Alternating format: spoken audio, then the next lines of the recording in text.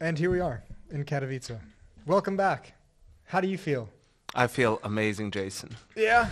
You know, everyone's asking me that, back in Kato, your favorite place. I'm like, guys, it's fine. Like, coming here for an IEM, I have no problem with it whatsoever. It's a massive tournament. It's just, when I'm here on top of that for 10 weeks in the year with just two other dudes or something, broadcasting Pro League when everyone else is away somewhere else, all the players, all the other talent, and I'm doing the same exact show every day. That's when it gets a little bit... That's when it kills you. Yeah, that's when it gets a little bit hard on the old brain. But outside of that, it's fine. And Josh, cheers. Beautiful, thriving city. Prost. Welcome back. Thank you. Cheers.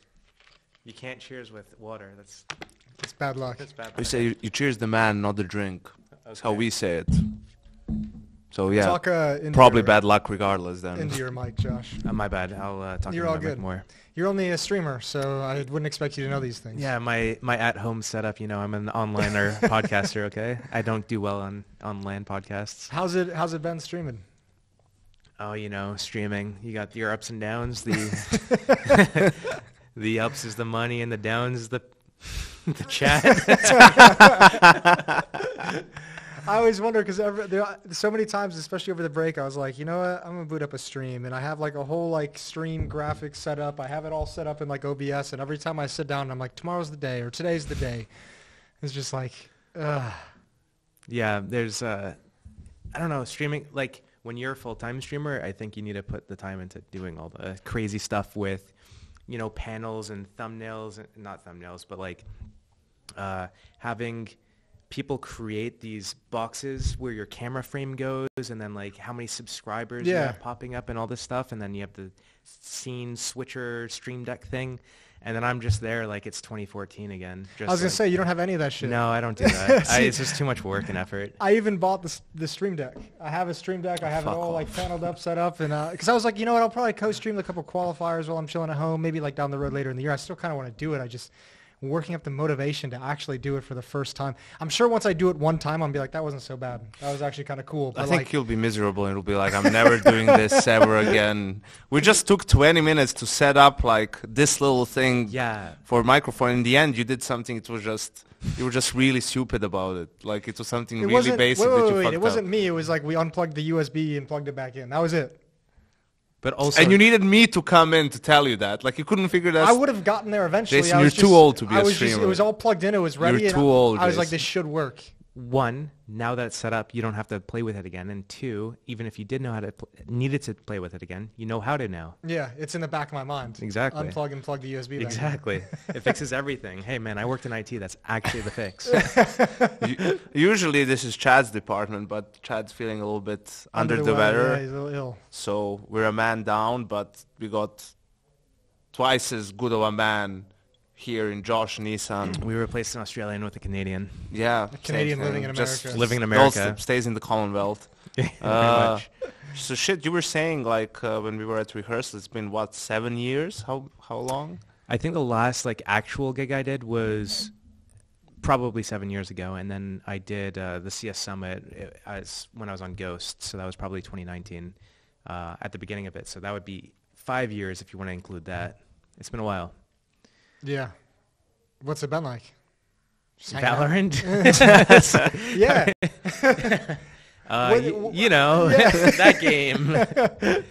I don't know. Being a player is always fun. I think competition, there's nothing that really comes close to it. But then, you know, it's not about the age in terms of being capable as a player. Usually when people get older, it's just the motivation thing where it's like, oh, well, fuck, I've been doing this Shifting for 10 years. priorities. Yeah, I have to do this. I have to, you know, I want to eat healthier. I want to do the gym. I want to have, you know, a family. I've been competing for 10 years and, you know, the fire or the hunger is dying out. But for me, I never really had the chance to really compete at the top because, you know, things happened. So for me, the hunger is still there. But now it's like, you know, I'm in my mid-30s and I'm playing with people that are still teenagers or early 20s, and then, you know, they don't know anything about life. They don't know anything. Like, every taste that we have in music. It's like, what are these new You artists have no that are out? connecting point to them at Nothing all. connects me to them, and then so that makes it difficult. But then there's also, all the red tape with management, and then it's like, oh well, I know that this player's not got it, but like, we have to give them time, and then I have to talk to management, and they say like, oh well, the coach is supposed to work on this, and the coach is like, well, I've tried this thing, and it's like, well, fuck. At the end of the day, it's like back in the day, you had a team in CS, and then like if people were good, you kept them, and if they weren't, it's like, all right, see ya. Like we go next. And I just feel like there's so much of that management interaction now where you just can't figure it out, and it's just holy shit. It's just so much stress because if the team's doing well, it's like, oh, this person or that person's doing their job, but if the team's doing shit, it's your what? But well, what was it? Because at the end of your stint in CS, or rather before the Valorant stint, you started playing some of those, like not DreamHack Opens. Like you were trying to play something with Torqued, with Torqued, Ghost, and Chaos. Yeah, Chaos. Yeah, I mean, we did a bunch but of things. It just wasn't enough, kind of. I mean, it was That Chaos good. end was sad too, the way that all went down. It was unlucky, but it was like everything was happening then. It was like Pro League left America, and then like we were getting Flashpoint, but then COVID hit. Playing in those tournaments were great with Ghost and with Chaos and even Torqued, but I mean, we played DreamHack Opens. We qualified for a couple big events. We went ESL 1 Belo Horizonte. We did IEM Stockholm we qualified for. We did like DreamHack Tours, Atlanta. It's like a mix of like smaller events that we got auto-invited to because of our world ranking, or we qualified to like some bigger ones. And that was good. It like scratched the itch. But the problem was I had to work with players that, if they were good enough to go to majors, then they'd be like, well, I can get a major right now, so bye. So it was like a delicate balance of like, I kind of got lucky a little bit with like, with Ghost, I think we just like punched way above our weight. And then with Chaos, again, like the first iteration of the roster was kind of shit. We were not doing well. We got like placed last in DreamHack Atlanta. But then like the roster we ended up with Zeppa, Leaf, Vanity, we had like Sick, Smooya, all these Voltage, all these other people in there. Smooya with you. Fucking hell. That was that Flashpoint, right? We had him at Flashpoint. Yeah. And then, like that roster, we were doing well. We were winning like MDL. We won like every online event, especially during COVID. And, we did pretty decently. I don't know. We went to Flashpoint, I guess. But, even those guys were like, if you don't take this offer to go to Valorant, like, we're just going to kick you then because you're an idiot. I'm like, okay, bye. So, I mean, Valorant coming out, COVID happening, all this stuff kind of accumulating into that was, yeah. What was it like being part of like the North American scene at the time? Because I mean, I know I kind of coached later after sort of, I guess, the dust kind of settled. Mm-hmm, yeah. But that had to be like a weird feeling when COVID hit and all these tournaments started pulling out of the States and stopped supporting Counter-Strike in the States. And I know all the players in the States just felt like everything was kind of up in the air. Like no one knew what the fuck was happening. We all just saw everything kind of disappearing. Yeah. Well, we got some like weird circular cycle thing going on because... So when I left for Valorant, it was getting pretty dry. There was Flashpoint, there was MDL, which was online, and then you had your online qualifiers for whatever. Now, in Valorant, you play the qualifier at the start of the year. Last year, for example, we played up until May or June, and then after that, there was nothing. Yeah. Literally 6 months. This is the Challenger circuit. There was nothing. And this year, the main partner league, there's 10 to 12 matches. You play your own group, which is 6 teams, and then you play the opposite group. And those are like the 2 splits or something like that. And if you don't qualify for an international LAN, then that's it. Your year's over, basically. So you could play potentially like 1 match a month on average. And then I think So that crazy. so the world champion was EG, and I think they just need to win like That 2 tells you everything games. you need to know. By the way, it tells you everything you need to know. They just need to win 2 games, I think, and then they make the main land because they get like points or something from last year. There's one person on the roster from last year's roster. Does the So point stay with the org in Valorant? I guess so. Does anyone know? I don't think anyone knows, but I was talking with someone who's on like the org side of things, and he was telling me like their team is just gearing up for basically September. Like they have a 6-month lead time until like the important matches occur, and I'm just like, what a fucking mental. Oh, but you know that. But why? it's end heavy. I don't Well, know. and like there was that Fragadelphia was trying to run a Valorant LAN, and 0 teams signed up to it. They just switched it to CS2 like a couple days back. Counterpoint.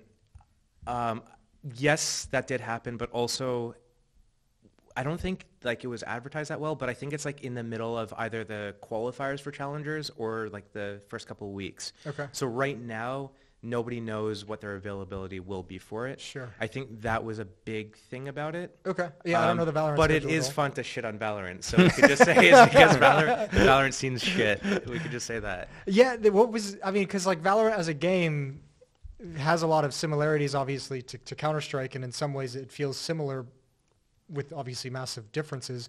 But More to Overwatch. yeah.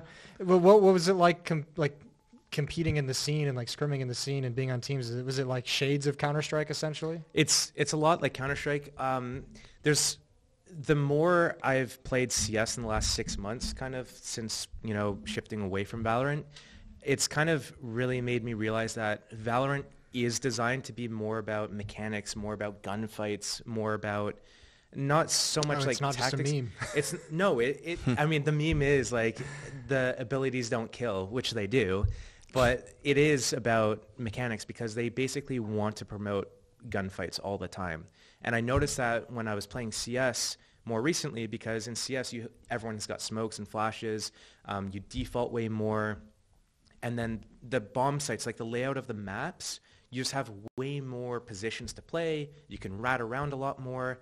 And then I played the Sentinel role in Valorant, and you would just like a Cypher, you'd put up like a tripwire, or Killjoy, you'd set up a turret. What is the basis of the Sentinel role?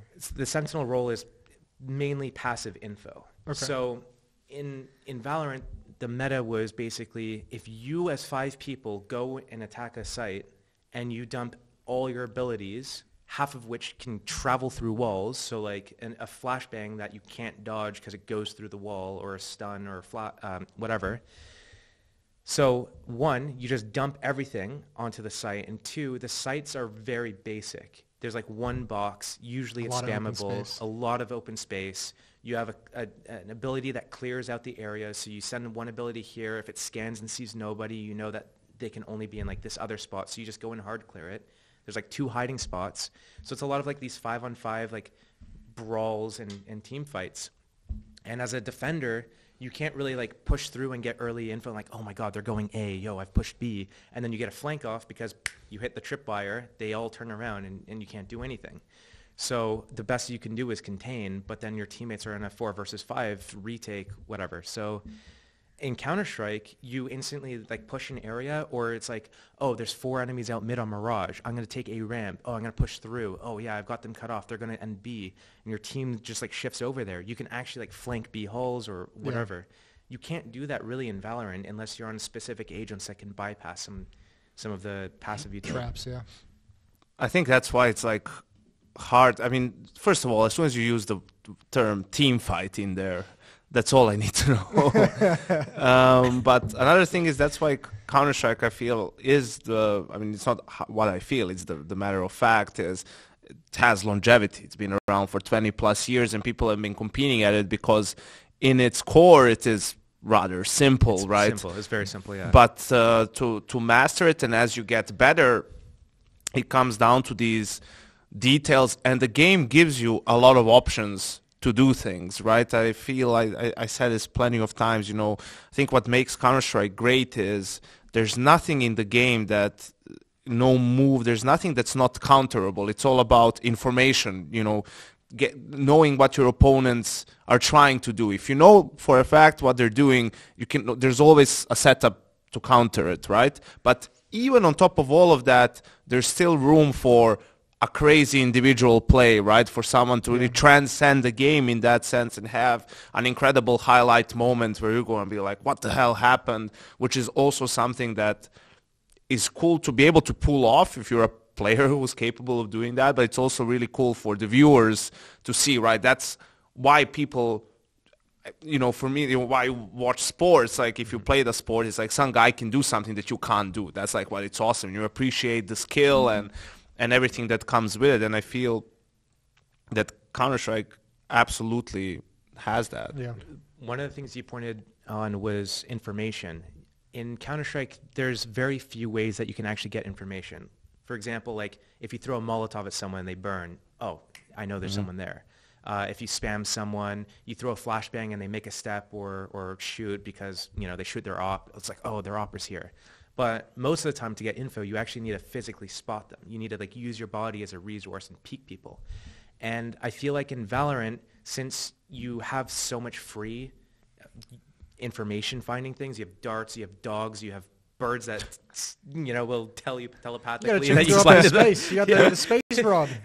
You've got turrets, alarm bots, like tripwires, cameras. The list goes on. So you've got like everything, right? So it's like, imagine you're setting up this intricate like double fake thing in Counter-Strike where you have people waiting and you're going to last 15 seconds, take the bomb into A, and you're doing like all this like crazy fake stuff towards B with like 25 seconds left, and the enemy's biting on it really hard. But then they just throw out a bird as they're about to rotate out, right? They throw a bird outside A main as they're about to rotate B, and it's like, blinded! It's like, oh shit, it's a fake, like they're trying to go B. Like, so it's harder to pull off like these intricate heist, sneaky, whatever, beaky plays. So that's why it just ends up being these like 5 versus 5 brawls. It's just forced into that kind of. Okay. Interesting. Yeah, that's a weird angle to it. Well, I've watched some of your streams. You play in FPL in NA. How's that? How's that going? It's an experience. What's it like? Because you were someone who obviously did that, back in the day at a high level, and now you're back playing with the top level in FPL. That's got to be a fucking trip. Yeah, let's just say I'm 34 years old now, and I've experienced many things in life. I haven't quite experienced anything like this. And if people thought I was toxic back in the day, holy shit, what are these guys called? Wow. Yeah, no, it's an experience. It is a trip. It's nothing like the old days. I think people still reminisce about the money 10-mans for a reason, because everyone tried hard. There's no trolling because you would just not get invited back. No sucking because you just wouldn't get invited back. And people weren't really playing for stats. They were playing to win because they had skin in the game. They had money on the line. $10, 15, $20. And then even like early Rank S, early FPL days, and especially when they were, facing ESEA were fighting for where the pro is going to play, you had a lot of the top level talent playing in them. And all the people that weren't top level talent were trying to get discovered, get known. Oh my God, so-and-so's in this game. I'm going to try super hard. I'm going to be super nice, blah, blah, blah. But now in FPL, it's just like everyone is just sitting there just like egoing each other. All the top level players like, what the fuck? Like, I'm not playing that. So every team that starts to do well, their players play less and less FPL, right? You'll never find like a Liquid player in there. You'll never find a Complexity player in there unless it's Floppy just trolling the team speak. M80 sometimes like slacks, or sometimes like Swisher will play. Wildcard, sometimes JBA will play. Sometimes like a couple players from Nouns, or, just these generally top 4, 5, 6 NA teams. You'll see like 1 or 2 players from the teams from time to time, like a couple games a week type of thing. And then the rest of it is just like all these ECL players. But, they haven't really won anything. They haven't really qualified for any big events. Got skills, but they're just fucking messes. They've got aim, but they don't really have work ethic. They don't, have an understanding of the game. They probably couldn't put into thoughts or sentences, oh, this is how I see the map. This is how we should play this situation. Oh, this is like a protocol we should install because when they do this, then we know that, these are their options. So we should do this to counter it. Yeah. Like, I don't think they've thought that deeply about things. But then, like, there was such a big void when all the players left, like all the tier 1 and 2 scene left for Valorant, and it created a gap. It's like all the people that are on FBL now, if Valorant never came out, they would still be in main type of thing. Sure. So that happened with like when 1.6 switched to Source, and then like that was that same, and then all the 1.6 players quit. It was like all the top players become like the eternally main teams, just got like defaulted up, but like still had that skills of like a main team, and it was just like, oh fuck, we just lost a generation. But I wonder what the reason is for that. I think that culture. Yeah, but okay, so, but a little bit more specific, I feel that potentially one of the reasons is that there's less LANs, and I mean just, local LANs, kind of like Philadelphia. I don't know if we talked about this on like one of the previous episodes, or I talked about it somewhere else, but it's like when we used to go to LANs, even for us in fucking Serbia, right? Like you had a LAN in 1.6 like every month and a half that would have 16 teams. Maybe, okay, the bigger ones 16, smaller ones 8 teams, and you start playing, you suck, you don't know anything about anything. I didn't know that I had mouse accel on, right, and I had to turn it off like for the first 2 or 3 LANs until some older guy just explained it to me, but you go there and it's fucking fun. It's fun as a social thing, right? Like you go there with your team, there's other guys there, you're screaming at each other, right? Cussing each other out, the game's over, everyone's friends, you're talking CS, right? And it's fun. You're not going to win the tournament at start. You're not going to make it out the groups probably, but you're just hoping for some little victory, right? And that's how you get the bug. That's the addicting part, right? And it's because of that you are going to try to get better, right, and play more serious and play to improve and start watching demos and do this and do that. So that's the part that's infectious. So I wonder if now, you have guys who will get to fucking almost a tier 1. I mean, we had Beamas in when Olaf retired, who like was never I never played for a tier 3 team, just played some FPL mixes and I don't know, something like that, never was to a LAN, and he's in phase like playing with Nico and Cold, so it's crazy like how far you can get with just sitting in your room and like playing CS and playing online. And I think sure you have some guys like Beamas, like Brocky, who are committed to like Madden to an extent, who are doing that, but are also committed to becoming better players and trying and wanting to play it the proper way. And you have guys who are just, let's say, probably very mechanically skilled, but not super committed to playing team CS. So I wonder if that's the reason why you have guys who just don't have no idea the feel of like playing proper team Counter-Strike and just playing to beat another team and not playing for yourself individually to have done well in a game. Well, it's weird because like I guess that goes to like the culture thing that you were talking about, where it's like, if you have that kind of pride in your game where you're always kind of trying, you sort of learn some of those skills before you even get onto a team or tier 1, right? Like, I guess that's the question is, how do you fix it? Are you trying to fix it? Are you like me personally? Like, I'm done trying to fix that shit. I did years. I got ostracized for trying to fix that. Everyone's just like, dude, it's just a game. Just have fun. It's like, bro. I hate that. It's a culture thing. I guess it got exacerbated by COVID. Yeah. Brain worms. I think it's happening. It's just like contagious. I definitely think there is something positive about having to do stuff in a social setting. So if you're in a competitive environment, let's say you're doing sports in school or, extracurricular sports or whatever, just being in the competition in general and playing in a team setting and getting yelled at by, spectators or your coach or other teammates, like all of this stuff kind of helps, and just, learning how to bond with your teammates. All of these things are going to be helping people. Just in general, socializing as well is going to help people when they get to a team, because all a team is a bunch of life skills coming together so that, 5 people or, plus coach or whatever can coexist. Yeah. And I think that is missing, especially when, people start playing full time from the age of 14, so that when they're like 16, 17, 18, they can get on a team whenever the event or the tournament organizer says like, oh yeah, the minimum age to play here is 16. It's like, okay, I'm going to play like 18 hours a day while I'm 14 and 15. So when I turn 16, I can make, $300,000 a year playing Counter-Strike. But you never think about that when you're 14 or 15 though, do you? Maybe you do now. Well, we don't know. I started we're fucking boomers. Yeah. We don't know that. Shit, I wonder. We didn't. Yeah, I started competing when I was 18, so I don't know. Like Yeah. it's another one And of it those was points never, I it never- wasn't really an option that existed. exactly. Like if Yeah, you yeah. were the best in the world at the time. You paid rent. Yeah, exactly. Maybe. But Only if you had a good month. Yeah. I like that you mentioned that because I want to ask you this. We had this argument as well, either on the episode or just on Twitter. I was losing my mind over this a couple of years back. So this premise in NA that in order to try to be really good and all of this, even if you're a team or something, you need to like be salaried. Like the thought process, like salary first, and then I show you, Yeah. you know how good. Which in my head, it's like no. First you just grind to become good and achieve some results, and when you achieve some results, then someone will pay you because they know what they're paying you for. And people say, oh, rent and all this. How am I supposed to put all the hours in Counter-Strike if I'm not getting paid?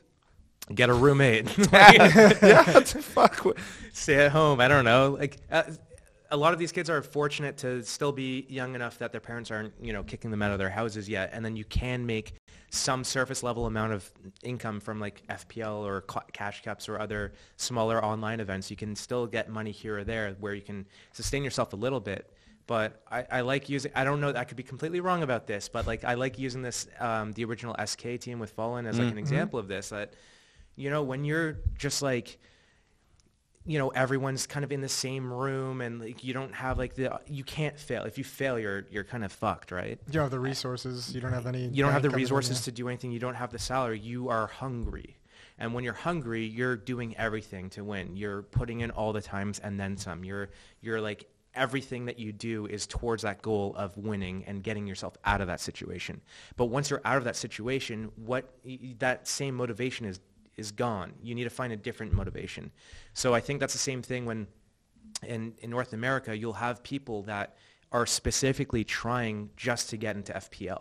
It's like FPL is their end goal. It's like, okay, what then? Like you get into FPL, okay, you're in FPL now. Now what?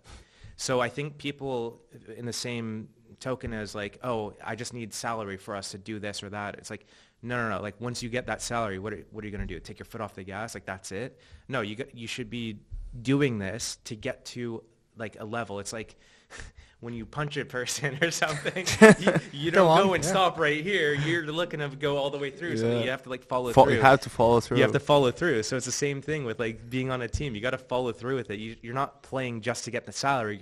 You're playing to win, and then you're getting the salary. You're getting the sponsorships. You're getting, these side deals all as like a result of that. And then you need to stay hungry because if your goal is to win, the only time you're going to lose that motivation is when you stop winning, which happens, but then you start losing and you're like, fuck, now I need to start winning again. So it's a better motivator. Well, I mean, like what changes that perception though in the current crop of like NA players? Like what I guess the next argument would be I don't know. It's hard, dude, because it is cultural, right? Like it is yeah, like well, just, star You players. could say like there's not enough events. The next argument would be like there's not enough events in NA for people to feel like you have to fight for it. But then of course there's so many qualifiers to all these events. It's like you're playing to win the qualifiers to get to the events. No, I think the problem is with the individual player, right? Okay. Like Steele said, the individual player his motivations are wrong, and one of the reasons for that as well, to some extent, is and why there's teams from Brazil, like in the whole Fallen and that team story, or there's so many CIS teams at the top and CIS players, because it is, more cozy in NA. The standard of living is way higher, and that paycheck and all of that, sure, it's great, but, if you committed full time to something else, let's say being a doctor, okay, maybe that's a lot of years, but I don't know, a lawyer, like a top of the line, like 8 years of school. Yeah, even less. It could be 4 or 5 years of school, like something in business, whatever, finance, whatever it is, that would be a substantial amount of money. If you did that in Brazil or in Russia, Ukraine, like anywhere in Eastern Europe, like you would be okay, but you're making more in CS if you're at the top, right? And I think also just in general, the hardships of living conditions and everything, just kind of getting to escape that and seeing like that you can do that through games. I think that's the extra motivator for people to, for them, that's the motivation. Let's say, not necessarily, I'm not saying that it's only like money and earning money, but through competing, being able to do that, and then you're willing to do whatever it takes to get to that level, and listen to the person who's there telling you, hey, you need to practice like this, you need to put the hours in this. I'm not saying that. Listen, Brazilians are not the epitome of professionalism. I'll tell you that firsthand. I love Brazil. I don't know what you're talking right? about. As time evolves, they've gotten better at it, but I think it's just about that sort of leaving the individualistic part for the team, and understanding you're not going to be able to do it alone. Yeah, I have like 2 points to that. So one is about, I lost my thought. There it is. Yeah. And there two, it is. Better now than tomorrow. It's not the only. Yeah, that's true. That's true. Hey, I only have the one game tomorrow though, so I'll be okay. So when it comes to the individualistic stuff, first of all, so working with like younger players, when I was working on Ghost, Chaos, or even in not 100 Thieves, in Valorant, there you can say things like, oh, you need to work harder or whatever, but a lot of the young players don't really know how to work hard. You say like work hard, and they think they think they're taking notes, they think they're VOD reviewing, but they just don't know how to do it at a high level. So something that we could do where we load up a demo and kind of, parse through it pretty quickly, we can squeeze out a lot of information in 1 hour. But for them, in 1 hour, they might get nothing. I remember doing some asking someone to review either their own game or like one of our team games or something like that. And I looked at their notes, and it was like literally like a few words for every round. And then I went back and I did the same game, and I wrote out I could write multiple sentences for every round. Like, okay, when this happens, then we should be doing this because blah, blah, blah. And, there's so much more that we can squeeze out of it. And I think a lot of the younger players don't really have the guidance there from, more experienced players of hey, this is how you can do this more efficiently, or this is how you can just extract more out of whatever. It's also one of those generational gaps that disappear from 1.6 to source, and then obviously the COVID gap of everyone going to Valorant is anyone who has the experience to be able to help improve in that. It's the slate gets wiped clean. No one's there to pass on that knowledge. Thanos snapped. Yeah, exactly. Yeah. And then the second point was about it's I think about statistics. All the new players, they don't want to be the IGL. They don't want to be the support players, like the Zipixes or whatever. They don't want to be the glue of the team that make everything come together and work.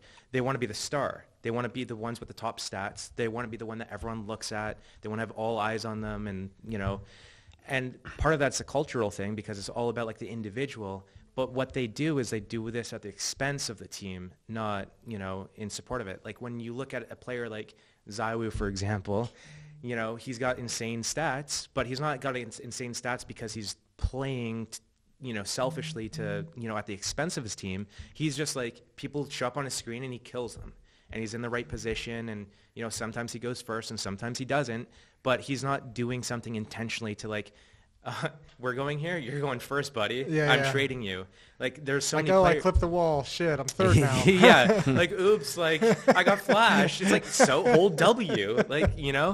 Don't jump to the side because you got flash. They're also blind. Trust that my flash is blind to this person and hold W, because if you don't, and then I end up as the first guy in and the enemy's not blind by then, we've just lost every advantage. Now I die. I'm 0-1 on the round. Cool, you got the trade. We lost the round. We're back in fucking ECL now. Yeah. So I think the culture promotes the individualistic playing for stats because they think the stats is going to get them the teams, or the stats is going to get them all the looks and the views, but it's really not. I also we did this in-game thing today with different players, and I had Glaive in there, and we were talking about team building, new team, and we were reviewing, because Ents hasn't played any games yet with this lineup, the Vitality Falcons game, right? With the focus a little bit on the Falcons, and it's a core of a different team and two different players, coach, and so on and so on, and talking about some round, and he mentioned exactly that. It's sometimes some players, can't remember the exact example, but he was saying, players nowadays play a lot more for stats. But it was a guy who made a good play, sacrificed himself for his teammate. It worked out. They got the trade. They got the side. They won the round, right? But he said you don't see it so much because a lot of emphasis is put even in the community, on stats. Whether it's us as analysts or whoever it is, talk, oh, look at this guy's stats or this guy's stats, and I'm that doesn't mean shit. First of all, without the eye test in general, no stats, no matter how advanced or how filtered they are for different things, I don't trust them. Like just, you know, You don't trust the HLTV forums?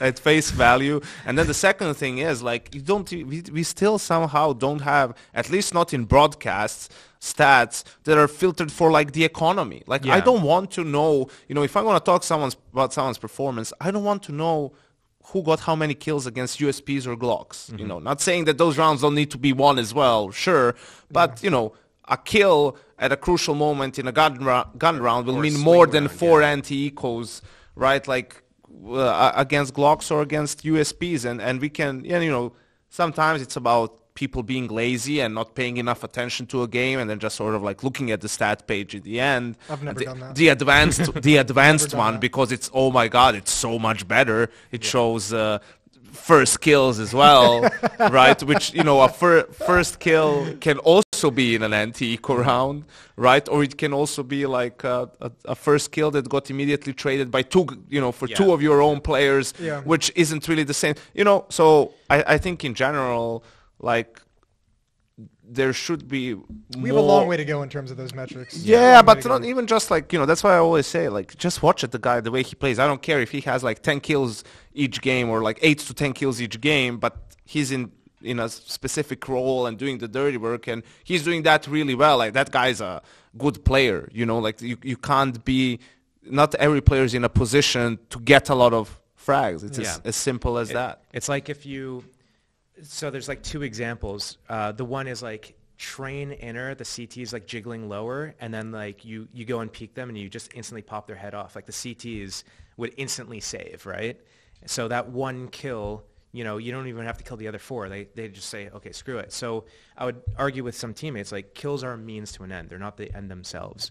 And then that extends to, like, let's say you get a 2-kill entry on T-side or something, and then it's like a big swing round. The enemy has to do like some force buy, and then they have to eco after that. And then on the force buy, you get no kills, and then your teammate, like, they run like into your teammate and they just get like a free 4K or something. And then the next round, like, they're on full eco, and then you have someone running around with a Mac 10, you know, gets 3, and then someone else gets 2. It's like your 2 kills, like maybe you even ended up like 2 and 2 after you died first on the next 2 rounds, but your teammates just got like, you know, 4 kills each or something like that. You generated 8 kills for them. You generated those for them, but you're out at the bottom of the scoreboard still. But your kills had more impact, right? There's just no way. There's no way to like actually measure that without having like the fucking baseball score, like just some old dude in the fucking stands taking like handwritten notes, like unforced error here. This guy enabled 5 kills. I mean, we can't even do that because when you're watching the game, you don't see everyone's POV. Yeah. Like, you know, at best you see the action, but we don't even get to see that 100% of the time. At least you have replays in Counter-Strike. that is actually pretty fucking crazy that they still don't have replays over there. So I think, that's why people, for example, when they talk about Hooksy, it's the big one they criticize. I mean, there's a lot of players in that position that you can criticize, but I'm always just like, man, like, I just look, first of all, how do they play their T-side, right? Like, because that's his main job, to organize their T-sides, right? And put those players in some good positions and everything. And sure, there are things to criticize from time to time, probably like the pace sometimes in defaults, the mid-round a little bit too slow to organize the ending of the round and whatnot. But in general, it's good Counter-Strike that they're playing. His individual performance, like when you look at the T side and some of the sacrifices, all the guns being dropped, everything like that, I think still doing a good enough job where he's a net positive for that team, right? Like, and in the end, I feel like CT side, I think the problem is like what teams should start doing more is don't put your weakest player, you know, on B side Mirage. Put him like Cat or put him somewhere where he can move and rotate and kind of use his game sense to sort of either bait for a teammate or just sort of hit good timing to push through a smoke. That's kind of Kerrigan style to some extent, you know, Apex a little bit. I think that's better because we see more and more T-side anchors, like lurkers, like the strong ones, just going for those like 1v1 fights and you know, they're objectively stronger. That kind of concept, though, shifts with the meta, though, doesn't it? Like, having a stronger player as like your B anchor has shifted when more people start attacking the B bomb? So you don't think like a meta shift? Like remember we used to like fight for mid a lot more. So you want your star players, window, catwalk, con. And when you shift away from always, because we have so much refined utility, if we're just using Mirage as the example, so much refined utility, those mid fights don't really happen unless CTs are like actually pushing. So you don't need to have your star players in those spots anymore. I'll have to use some Valorant, references. Oh, perfect. We love that on this podcast, yeah. Because that's just what I was involved with for the last few years. And it was so hard when I'd have to build a new team, or I was just like selecting players, or, just telling management, oh yeah, I prefer this guy over that guy for what X and Y reason. It was that you'd have like 3 pivotal roles that you needed people to have their own like brain and mind that could do their own thing. And that would be vocal. That would be able to help with the mid round. And that would be the lurker that's like on the other side of the map, usually like a sentinel player. That would be the main duelist, because they have to kind of like, say, I want to go for this pick, I want to go for that play, I'm going to do this thing, like set me up for it. And then like obviously the IGL, but then you would either have like a controller or an initiator. The controller in the game is someone that throws like smokes, and the initiator is the one that kind of gets info, like active info. So they use like drones and dogs and stuff like that to find out where the enemies are. And so it was like so hard to balance. It was so hard to balance. Like, who do you want to release have? The hounds? It's like, who do you want to have? Like in Counter-Strike, you could have these like brain off kind of fraggers that you just send somewhere and go fight. But then you would need to figure out, okay, what spots do I want to have people play in? And it's like when I'm playing Nuke and you have this player playing like the outside rifler guy as a counter-terrorist, like the IGL is not telling this person where to go. So if it's someone that has really good aim, then yeah, they can win their outside duels and they can do like a couple things really well. But if they don't know how to tell people where to rotate, hey, I'm playing big garage this round, you rotate down vents if I call that these smokes happen, and kind of like helping orchestrate the round. Or Mirage, the con player, hey, they're taking mid, leave A or leave B, let's fight mid together. Or, hey, give them mid now, let's walk into A ramp together. You need someone that knows, like, when am I going to play mid this round versus when am I going to stack to A because I think it's going to be an A pop. So having someone that's not necessarily the IGL, but someone who's cerebral enough that can do that.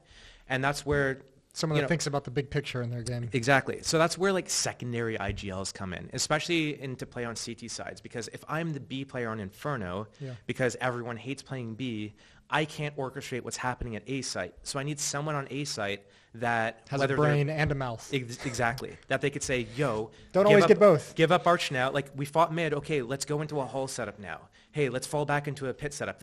Look, we use all of our smokes, but they use like 4 mollies at B already and 3 smokes to take mid control. So we can back up into this pit site crossfire now. And that's where you need to have these types of vocal players. Someone who can quarterback the situation. And then on top of that, you have the actual part of, well, players on one side have to pay attention to what the players on the other side are doing, right? Which is, let's say you send a third guy B in the mid round because you want to retake top banana. That's when the A guy should push.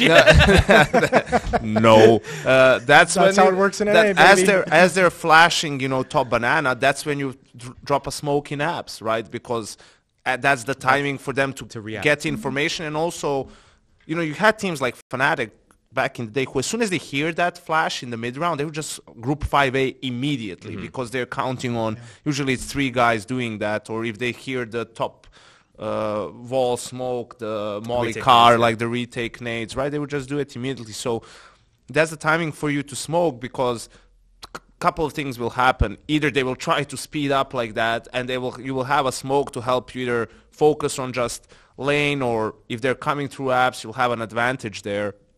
Or you'll buy enough time for your teammates to get that info for something to happen, so you'll get more info. Or the third thing, they'll get it, and you will get 2 guys back, kinda, maybe not exact, but hopefully by the time your smoke starts clearing, so that then you have the manpower on the site in exchange for that utility. And it took a while to get teams to sort of understand this and get players to think about it that way. For example, when I was doing the demo review as well today with Yabi, and we were watching Mezzi play ramp, and his first thought when he sees him smoke the molly immediately is like, oh, they must have thrown smokes yard, right? Because otherwise he wouldn't have smoked the molly so quickly, right? He would have maybe nailed or whatever, right? So it's evolved a lot more, where now players, you have to pay attention to what's going on the whole map, even when it comes to your utility. Yeah. So here's my question, because you obviously have all this wealth of knowledge. And Crack me open, baby. Well, this is what I wanted to get at when I said, are you trying to fix the problem? Is there's like two kinds of players, I feel like, when like you're just kind of like casually plugging in FPL or Face It or just Premiere. I play with Scrawny a lot. We kind of duo queue and share our misery together. But when we play and we get put on a team with idiots or assholes or just people who don't know what's going on. So when you get on a team, okay. So basically any game we play. People who are in the same skill group as you, basically. You fucker. No, but like when I notice that I have a teammate who is like either A, like non-compliant, B, doesn't know what's going on, I'm just like, that guy exists, and I'm going to do what I can around him. Scrawny's the one who like tries to like get this guy back in, and he's like, Scrawny's in there like, no, bro, just chill there, like do this X, Y, and Z. Like, are you the guy in FPL who's like kind of like trying to marshal the team, or you're just kind of like, fuck it, I'm gonna live in this hell, I'm gonna deal with it as best as I can, and I'm gonna see what happens. It's funny because when I get like newer Twitch viewers that kind of like see me for the first time, they'll be like, Steele, like, why don't you like call strats, or like, why don't you tell it to do this? Yeah. It's like, well, two reasons. One, like whenever I would formally tell people like, hey, in this so-and-so position, I would always be like, well, if you were so smart, then you wouldn't have gone banned. And then it's just like, holy fucking shit. So it's like, if people don't want to learn, then you can't force feed them, So they have to be receptive of it. So there's a few people that, on Steam will message me after a game or something like that. Cool, this person's down to know. I know that I can give them feedback in the game. But a majority of the people, they don't want to know. It's like an attack on their ego or something. Yeah. So when it comes to me calling strats, it's like I could call, oh shit, I watched like Vitality play Anubis, and they did this thing where they like peaked here, and then as soon as they did that, they went over to this other spot because they knew that the enemy was going to react that way. And I call something similar to what I saw a pro team do. But these guys don't even crack demos open. Like, they haven't watched these pro games, or if they have, they didn't like understand it to that level. So I can call something as simple as like, let's exec B on Vertigo, and then you're running over the spot. No one said they're doing left side smoke. No one said they're doing right side. No one said, I'll do like the close nades to clear the wood construction danger, whatever. And then I'll like entry in. Okay, boost me up here, and when you do your first flash, I'll like go up like wood.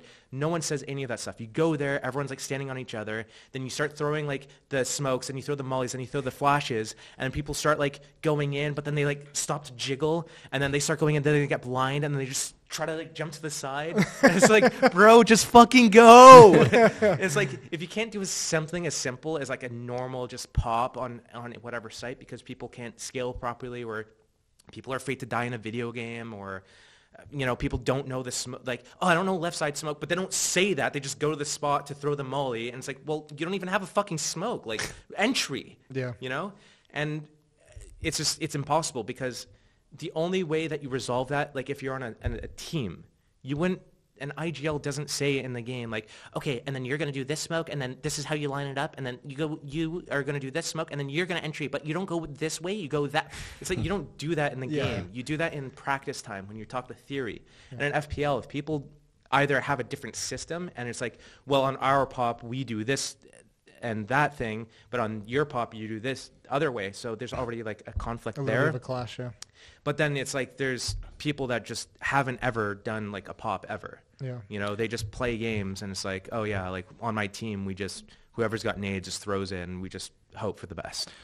The problem is also there's like a fine balance between, first of all, I only play 5 stacks with my friends. I couldn't begin to fathom. Oh man, I'm solo and duo queuing in NA, and it's a test of patience, because there you have people who don't want to even do the basic amount of trying. But here's the thing, I also don't try hard really when I play. Like, I want to have fun. I'm not playing competitively, right? But of course, I hate to lose. He's one of them. No. No, so this for me, guy. it's like this. Get him outta It's a here. couple of things. First of all, is like what you said, oh, do you organize people and stuff? It's like people don't really want to do that. And if they can't do properly what you tell them, then it's incredibly frustrating to even try to call in a pub. That's why I am right? the way that I am. I only have so much energy to give in a game of Counter-Strike. Yeah. And it's not So, gonna you waste know, it for on me, those the guys. balance is here. If I have to call, if there's no one else who's doing the calling, I do it for like the kind of,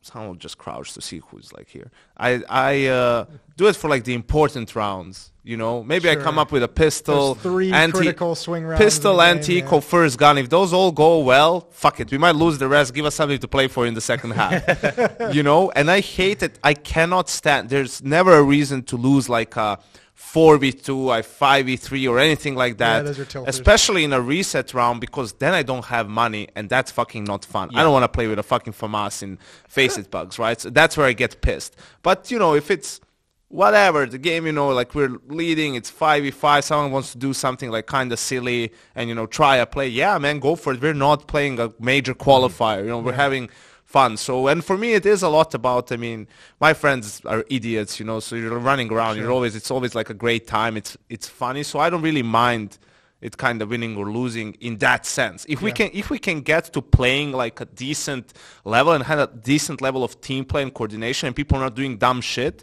at that point, you know, we are definitely going to run in someone better on face. It's like just, you know, guys who actually like play the game every day and all of that stuff, and we're going to get whooped. But the payoff for trying like a lot and calling obviously different when you play casually to some people who are like in FPL and are saying that they want to go pro. I think it's a lot different. When are you coming back? I know you put out that tweet. I don't want to talk about the tweet. I didn't like the tweet. So But I guess, you know, you're mid-30s. You're getting on there in years, but you know, like that might damn you in Europe, but in NA, what do you mean a demi in Europe? we can still use you. G2, Hooksy? I could put up at least 0.9. Back to the stats. No, but like, you know, you kind of mentioned it. Like you kind of had like that obviously, unfortunately, in CS:GO. I mean, your kind of like competitive peak was not available to you at the time, but you still probably have it a little bit. I think if I were to play full-time where I was doing like the aim training and whatever, like KZ maps to fix movement, just general mechanic work, and then I'd need 2 things: a team that believed in me and a team that I believed in. And it's very hard to get both, where you'll have players that are good enough that I think are, you know, have room to grow. They're not like overly either toxic or just like they have a good enough work ethic. They're not like skipping practice or sleeping in through a match or some weird thing.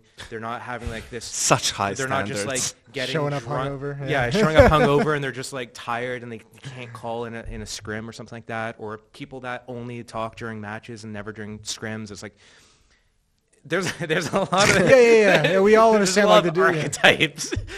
But that word is banned from this podcast. buzzword. We're not allowed to use that. So like the amount of players that are like that is just a lot. So I'd need to have players that I believe in, that, you know, obviously if I wasn't banned from majors, then, you know, and I had the pick of the litter, that would be cool. But they would need to believe in me as well, right? Oh, I'm going to play with this guy. He's in his mid-30s. Like, oh, he failed in Valorant, because that's what the narrative is, even though like I had a pretty successful first year. Second year got kind of screwed because the coach did something funny, which is somehow attributed to me because once a cheater, always a cheater, even though literally, Fuck those okay. people, though. Yeah. And then like third year, actually qualified for challengers in the top seed. People thought we weren't even going to qualify. We did pretty well. We had to do a roster change, couldn't add anybody. So we didn't have like the best end of the first split or the mid-season face-off. And then I got dropped like in the second split. And then they did worse without me. But, you know, Valorant community thing, like, no, they looked better. Even though they lost like literally every match, including relegation. And it's like, are we watching the same games right now? So You are just with different sets of eyes, different right. brains. Yeah. So I would need people to believe in me that someone in their like mid-30s or whatever could. Jesus. Jason is very tired. I'm on point. I don't know what you're talking about. And then if this is me at my peak. if those stars aligned, then I could see myself mounting a comeback. Competition, man. Do you think you could build a team in NA right now with those? You have to say the names if you don't want to. There's a lot of good talent between like Complexity, Liquid, M80, Nouns. If you take Complexity and Liquid off as like untouchable. Between like M80, Nouns, Wildcard, and just any randoms Boss, that you play FPL with. There's a bunch. Yeah. There's a bunch. I think there's actually a few teams in North America that are good. Obviously, they're if they go and play against a tier 2 European team, they'll probably get spanked. But like you can't teach experience. Yeah. And I learned that the hard way with Ghost, right? Like I was more experienced than my teammates, but compared to a lot of the European teams, I wasn't. One thing I'm good at though is I'm good at adapting and evolving. So when I see myself getting spanked by, we got destroyed by Navi at like 2018. I think it was Belo Horizonte. We had like 6 different situations where we had a 2-man advantage that we lost because we didn't have good protocols. But I'm just like, when I see something that fails, I need to fix it. So I'm instantly installing protocols of like, okay, when we're in this situation, we have this protocol called this, and we say this word, and now we know like this is how we should be approaching it. And it's like a general idea of how to play, not like a specific micro thing. You're calling a philosophy instead of a strategy. Exactly. So we'll see Gib. Gib is guaranteed kill, info, or buddy to trade. So if you're in a 2-man advantage, you're either killing a guy and going 1-for-1 if you die. You're playing for info, so it's like a sliver crack with like a molly out, a jump peek like Inferno half wall, something where you can get the info and then you can run away with your life, or a buddy to trade. So you can have like a crossfire setup, or like you take first contact, they swing on you, something like that where you're not just taking a solo duel that if you die, it's like that's it. Yep. And that instantly like made the team so much better. And one thing that I learned with a lot of inexperienced players is that they have, like, you can say things to them. You can say, like, oh, by the way, like this, that, the other. They will be like, oh, okay, like, I kind of get it, but, like, I kind of don't believe it. Until they go and live it, like, you can say the tier 2 teams in Europe are going to spank the best teams coming out of North America, barring, like, Complexity, Liquid, maybe a couple others in there. And they'll be like, yeah, but, like, I'm different. And then they go there and they get spanked. They're like, holy shit, these guys are fucking good. Like, they have, like, this and that. And then I talked to them after the game, after they beat us, and they said, like, oh, and then they saw that I did this little, like, flash here, or I made this step. They knew that I was doing this thing, and then they had, like, this play around it. And you don't understand that until you go to a LAN, get destroyed, and then you talk to the other team after, and then you get their perspective on things, and you talk to other people and mingle and all that stuff. You're like, holy shit, like, this is, like, I know, like, this much, right? This little pinhole. And then they just expanded it to that. And, like, the galaxy is like this, you know? And you just don't know shit about shit. Yeah.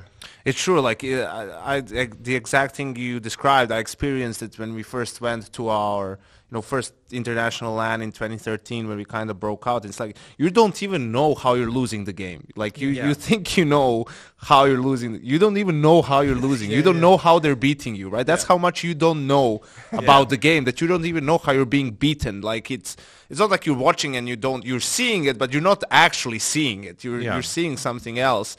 So absolutely, like, through experience and just sort of understanding the game on a higher level, you get to do that, and then the fun part is you get to do that to other teams. That's right? when it gets nice. And you can see the confusion sort of in their eyes once it's being done to them, and it's a process of evolving. Well, I got a question for you guys. Do you guys still have, like, your PTSD moments of, like, the bad rounds or bad games that you've lost from, like, years and years ago? Where you're like, absolutely, holy shit, and then this round. I've had one persistent nightmare from 2004. I'm not even lying to you. I wake up in cold sweats. Dude, 20 years it's been haunting my man, it's Jason. Weird, dude. Like it'll pop up unprompted. It'll be like going to sleep, and I think of it, and I'm just like, motherfucker. Like that one time. Why did I make why didn't I just trust it? Or it was like planning. This was like back in like 1.4 1.5, Five? 1.6.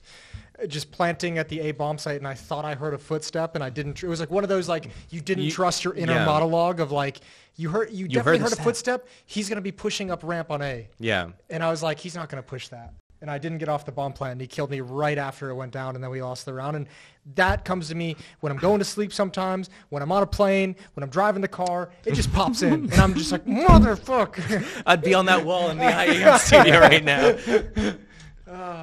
Yeah, I don't know. For me, it's probably two things, because one of them was like DreamHack Bucharest 2013. I think that was the one where it was the infamous Fnatic NIP not shaking hands. Yeah, and we Classic. were like, it felt decent at the time. We were in the group with Very Games, a Romanian team, and SK, which had like Delpan Twist. Oh, yeah. That sort of a team, right? And we're playing them like in the decider to get to the playoffs, and it's Mirage. It's our best map. Like we're feeling great about it. We go outside. We create a plan for the first like couple of rounds, the gun round, like what we're going to do if we win the pistol and convert. If we lose the pistol in the first gun round, everything's ready. We win the pistol. We win the two anti-ecos, I think, like without losing a player or maybe one player in the 2 rounds. So money's great, everything. We have this default that we're going to do the A split. After that, everything's great. And Emmy was like our caller at the time, and freeze time, he just says, let's go B contact behind Nico.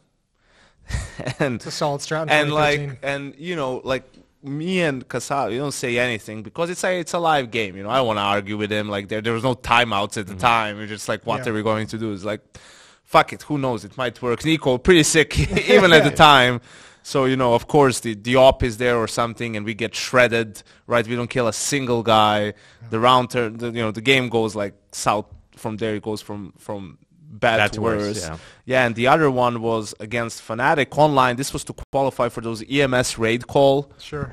Like cups that were there, which was also like we were in the, we're playing Fnatic Mirage again, and we have a good T side, I think like 9-6 T side, and we switch over to the CT side, and we sort of know what they're going to do. You know, that's like when you're a shit team, you anti-strat the hell out of the good team because they don't care about you, right? Yeah. And that can give you, especially back in those days, like 2014, 2013, right? They play like completely different. no, they were doing They like just run at you and they could do whatever. yeah, that happened sometimes as well. But this time, like we were kind of on point, and we just sort of, we had a guy spotting window, we had an A stack, and they were going to do the A split, but our guy from window just like overextends for no reason when we already had the advantage. We lose the pistol again. The game goes out of control. So it's like kind of these 2 rounds where I'm like, why are people doing? We agreed on one thing. Why can't people just follow the plan? Actually, I just remembered a better nightmare round, but this doesn't bother me as much because I kind of stopped competing at the time. Sure. But I'm not that guy. You will understand once I tell the story. Like I'm not that guy. I don't know why I did it. I kind of felt idiotic while I was doing it. So we stopped like playing together. I think Nico already went to Maus or something like that. But there was a tournament in Belgrade for which we sort of gathered the band back together. And I think in the semifinal we're playing against the Hungarian team, which was like pretty good at the time. Them and the Bulgarians were kind of the 2 main teams. And we were playing the decider, and we were up 15-4, I think, as T on, or 15-3 as T on Inferno, and I buy a Negev. Oh no! And there's no sellback. No, I buy it intentionally. Okay, Jason. all right. Shit. I buy it on purpose. That's what I say. Like I'm not that guy. But we lose that round somehow, and we end up. It goes into overtime, and we lose in overtime. And you're just like, I'm the And asshole. I'm just like, that's not even the worst part. We lost like a 5v3 at some point, even a 5v2. I think I was missing. I was like started playing like shit. It was so bizarre what happened. But it's the worst feeling a big lead slip away, because like the realization that it's happening kicks in, and you're just like, oh, they have all the momentum. We're on the back foot, and like it's such a weird thing to like have to like. Such a weird concept to like have to try and explain in a video game, because like everything's even, like, you know, like in traditional sports when you say someone has the momentum and like when they're all like working together, like you feel less tired, you know, like when your team has the momentum you have like more energy. But in like a video game, like you still get a sense that another team has all the momentum. Well, it's similar. You also have more energy in CS. Like you're getting the adrenaline is pumping. You're coming back, or everyone's focused more. Like things are, and you're starting to hit that flow state. But yeah, it's bizarre. Like when an enemy is coming back against you as well. Like I think it was Katowice at 2019, the major. We're playing Navi on Inferno, and we have a 10-5 T side, right, in the first half, with us being 3-0 down. Flamey aced us in the pistol. Then we go into the second half, Flamey aces us again in the pistol. He had 2 aces in 2 pistol rounds, Flamey. What a god. In 2019. Hey man, he had a couple good years. Yeah, I know, and then it's fine. You know, we had a good CT side, and it's like some of those enchanted games where we win the first gun round, but then we lose the following round, right? Then we come back, then we win a round. We can't string rounds together. And I'm, looking back, I watched that game back a couple of times, and it's like we weren't really like making some massive mistake. It's like if this guy could get just the second kill as well with the first one, we would win the round. It's like small things, and also them playing really well. And that happened to me against Navi like a couple of times, even with MIBR in the London major in the semifinal there, right? That was like also Mirage, and I think the other one was Overpass. I can't exactly remember, but giving you nightmares. It's not really nightmares. It's just some of those games. Like I clearly remember the feeling. Like even as we're in the game, but even after the game, I'm like, how did that really? It seemed like usually if bad things are happening, you can pinpoint them and you can call something or just take a timeout, say something to the players. It's like I didn't feel we were really making mistakes that much. I think it's the Navi play style throughout. It's like this sort of slower style, like they're taking control. They're like slowly suffocating you. And I think at the time, there wasn't as good of an understanding of it. Perhaps we didn't have as many. And through some of those games, we learned, and I learned. Because sometimes you're in a 5v4, even in a 5v3, and you don't want to give up the advantage. You're playing more passive. Sometimes you give up too much space, and then okay, we're 5v4, but we just let them plant the bomb, and we don't have any contain, and now we had to do a 5v4 retake with bomb down, which isn't like a great. It's not guaranteed. It's not. It's like, all right, so you learn stuff. The game evolves, but it's been fun. Like the content I did today. It was actually Yabi. With Yabi I did Glaive, you said? Yeah, Yabi, Glaive, Fallen, and Electronic. Oh, you got some brains in Yeah, there. I got some bangers, right? But it's always interesting to hear, also Fallen talking about the nade breaking the smoke and kind of that extra element to the game and how things evolve all the time. Just talking about Overpass too, right? Like you see a guy trying to do something on his own towards A on T side, and it looks a little bit silly, but it's like, you kind of have to play like that. You have to take those risks on Overpass because everyone is so good nowadays. If you always try to do things together and group up, they will find your gaps somewhere else and sort of outmaneuver you. The average skill level of players has gone up by so much that it's becoming harder and harder to find those like details, to where you can get better. Yeah, I guess it's a weird factor of today's Counter-Strike because of the change into CS2 is like those details are still missing. It's like we've spent so many years watching pro teams refine and evolve gameplay and strategy and tactics and decision making and protocols, and now it's kind of like you've gone back a few steps where nobody knows what the right protocols and answer is to everything because the game's a little bit different. Like obviously all the pros talk about there's a little bit more of like a peeker's advantage. Aggression is probably more the smarter route to go in a lot of situations. So it's weird seeing them have to work through those in live because we haven't had to do that in 12, 14 years. Yeah. I think you maybe need to... He's locked out? Yeah, all right. You need to open for it. But I think one of the reasons for that, or one of the things that's one of the one of the things that's important, I feel like, is team building and like picking the players, because we were talking about the average skill level of players has risen. Yeah. It's harder and harder to find like advantages and whatnot. You know, everyone's so good nowadays. I was talking to this about Electronic, right? Because he really likes Vitality and the way they play, and is watching. It's like, but that team is almost kind of perfect, like the roster of the team, right? I mean, you have the best player in the world. That's a great way to start. You have Spinks, who's grown into this amazing secondary star, and is finding like he is aggressive enough, right, and taking initiative and finding impact.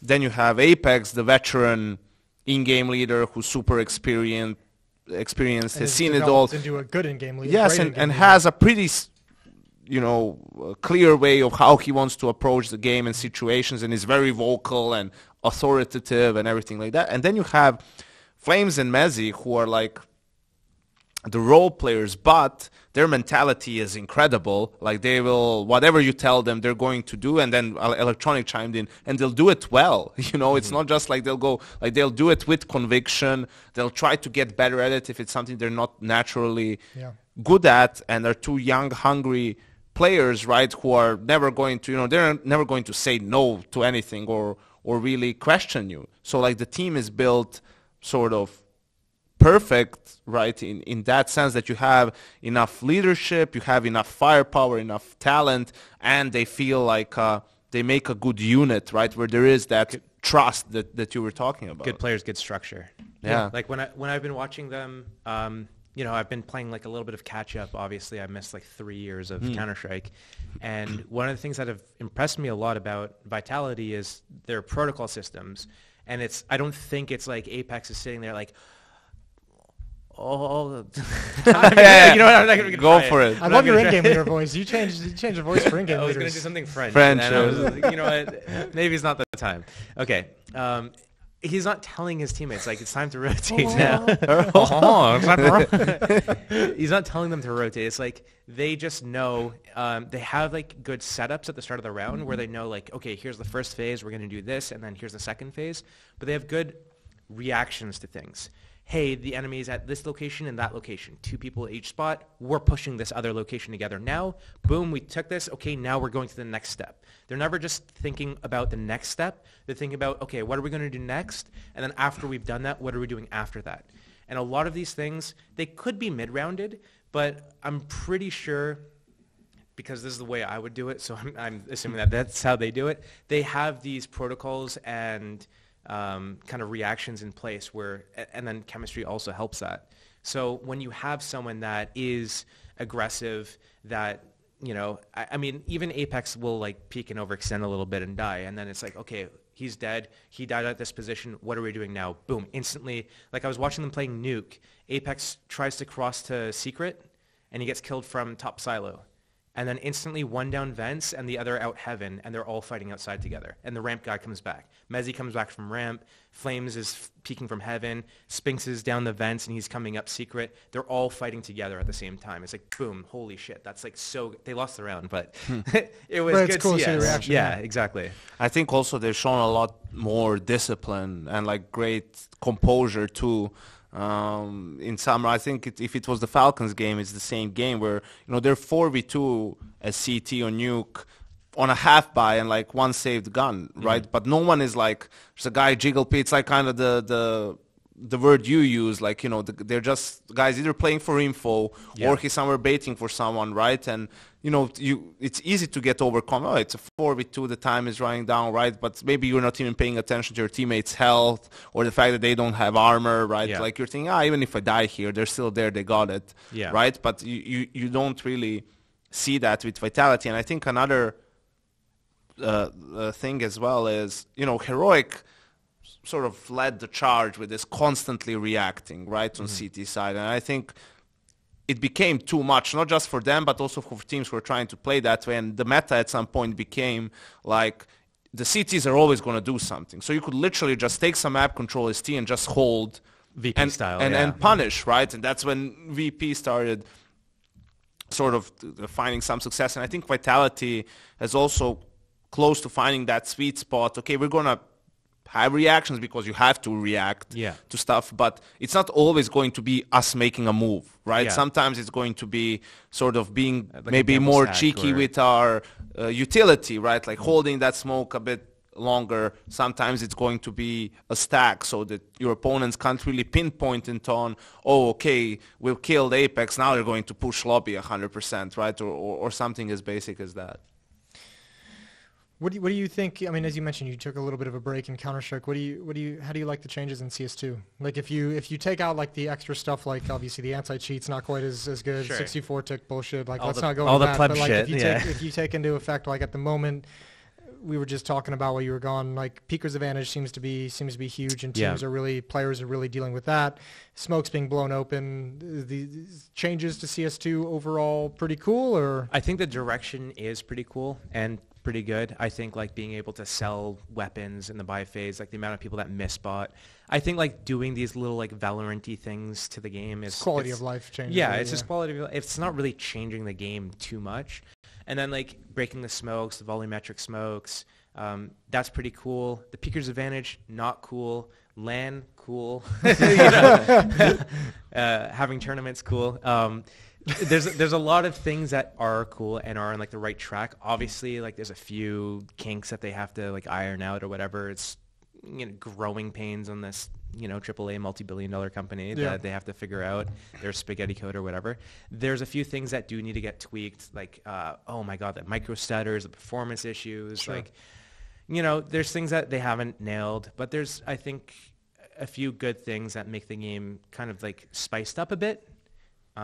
And like change it enough that it's like a cool change, but it's not detracting from the main core of the simplicity of what Counter-Strike is. Yeah. I do have a question, and I'd like our viewers to reply to it in our Discord or wherever.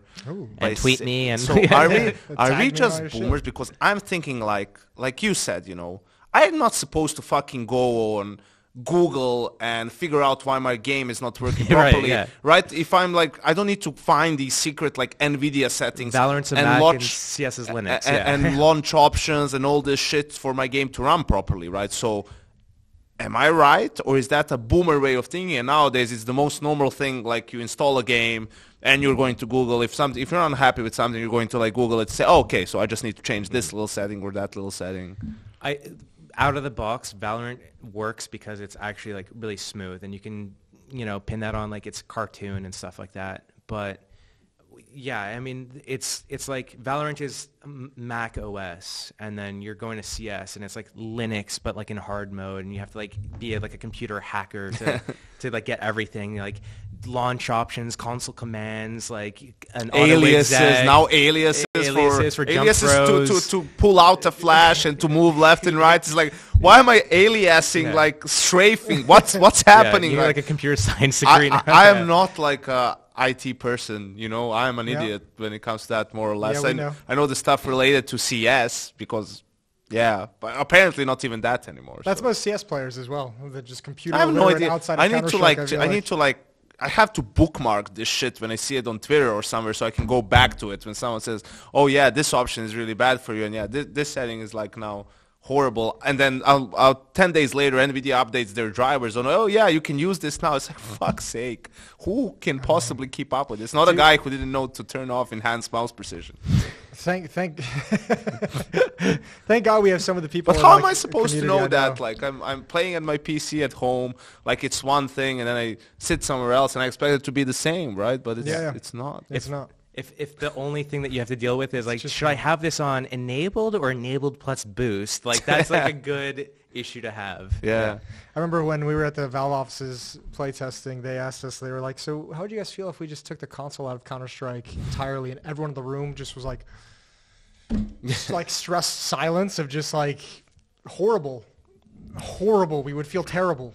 It'd be fine, I think, if you could like access that stuff in like the settings, in-game settings. Like you can for the crosshair now. Way There's too many commands. so many things that you can configure. Shit. Yeah. Like you can like Bob's, well, not in CS2. Yeah, careful. Like AMT Bob and like, but like all the HUD's commands like, of where it's all positioned. Yeah, and and then like net graph, like do I want it into the Not bottom anymore. right? Yeah, exactly. That was one of the things that opened my mind when we were down there talking to him, because I was telling him like it would be great if like in CS2, because we couldn't really do a whole lot at the test, but I was like, it'd be great in CS2 if we could kind of like customize like where things are in the HUD of like where you're, the 10 player icons are on your HUD, or like how big, where the radar goes and where all these things go. Because you don't want to like look like. And they were like, the problem with that is if we start letting you move things around the HUD, if we ever want to make changes, then we have to account for every possible layout of the HUD that there is. True, yeah. And that like kind of like opened something in my brain where I was like,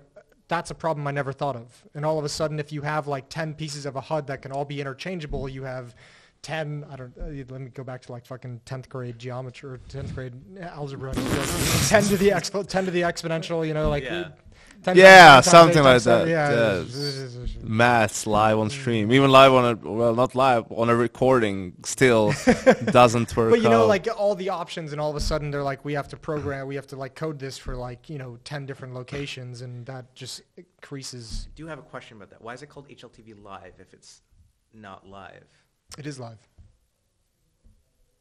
Well, then there you go. That answers your question.